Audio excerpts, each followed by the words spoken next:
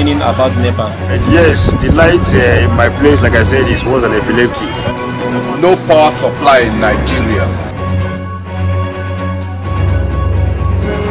What do you think about this estimated billing? It's a fraud. What's your opinion on estimated billing? Estimated billing is more or less slight robbery. Estimated billing? Oh, my dear, don't go there. They are a bunch of criminals eating our money. What do you think about the sector? It's very poor. You see, they should give us lights and share the meter for people so that it will be easy for us.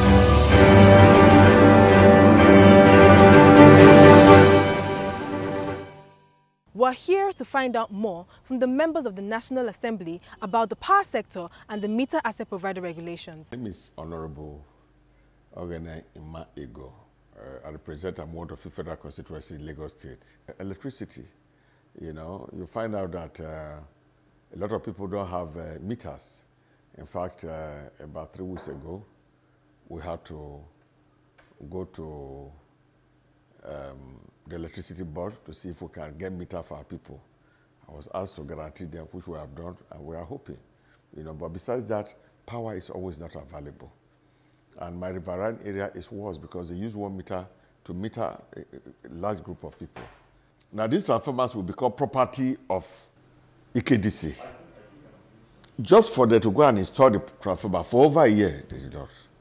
I had to quarrel, They managed to install one. I had to look for money to install the second one. But these transformers are for them. So there are a lot of challenges in the power sector. I want to think that those who did the privatization were probably too much in a hurry. If we are not, they did do the financials, well. They would have been sure that the companies who want to take over from NEPA have the resources to do this. As you can see, they are generating more than they can take because they don't have the capacity to take enough power to distribute. Yes, so because they don't have the resources, so it's a problem. We have a lot of people who need meter, but they cannot get. And we are aware that, there's an organization that is providing meters. We are aware. We have told them to tap into it, and that's where we had to try to guarantee the people so that they can provide their meters. A company that is handling it is a monopoly, nobody to compete with them, and it's when they give you light that you have light. They don't give you, don't have light. And it's the bill they give to you, that is your bill.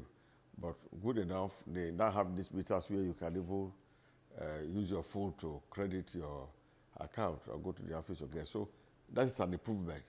But meters are not available. But with that company that I've set up now, the last time we had a meeting with them, we requested for about 5,000 meters for various areas in my community, and so we should guarantee that the people will pay. We did.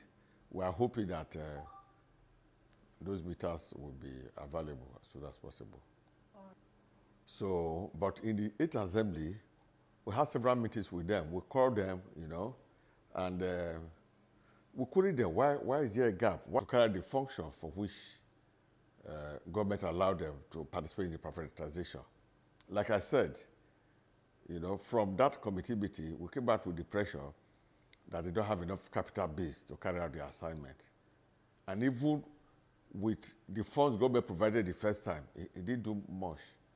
Now government is trying to, we recommend them, and government is trying to provide them with another tranche of loans, which are going to be single digit, So we hope that by the time that money comes, they'll be able to do something. But in the 8th Assembly, we investigated it, and they say we even wanted to recommend that they should abrogate their contracts. But we felt that if you do that, international organizations will not trust Nigeria again.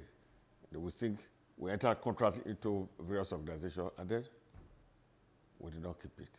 And we don't want that type of thing, because it could drive away foreign investors. Yes, sir, go ahead. We're only paying, I think, because we have cables crossed over our roofs. Once there is wire over your roof, you pay. So they don't care if the light comes to or not. That's where I'm living. Okay, sir. Do you use a prepaid meter or you pay for estimated billing? Estimated billing, of course. There is no prepaid meter within my vicinity. What do you think about this estimated billing?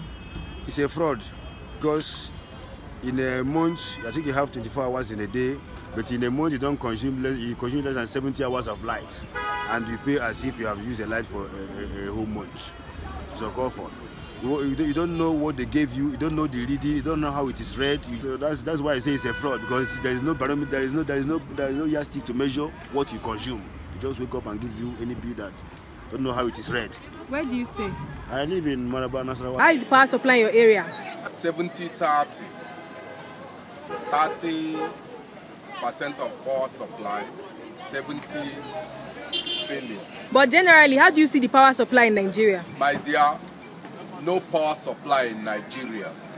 For now, we are only enjoying what the previous governments did for us. Do you use meter or you prepaid? I use meter. Do you think they are charging you for what you consume? Or is it okay?